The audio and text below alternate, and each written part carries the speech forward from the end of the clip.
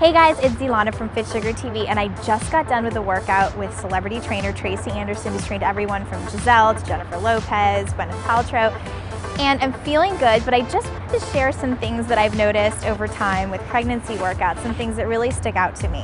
Number one, I really have noticed that now more than ever, you've got to take and pay attention to your body. You've got to be mindful. You've got to listen to yourself. If something isn't feeling right, if you're feeling overheated, if you're tired, just lay off. You will get back into shape afterwards. So really tune into yourself, because you're not just thinking about you anymore, there's another person. The second thing is, if you're in your second and third trimester especially, don't lie on your back. You want to try to avoid that. There's something about the uterus that presses on certain veins that restrict blood flow.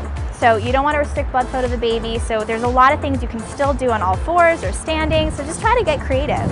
And the third thing is check with your doctor before embarking on any new exercise routine. And remember, just because you're pregnant doesn't mean you have to stop working out. Working out is actually really good for you during this time. So just be careful, be safe, be mindful, and have fun.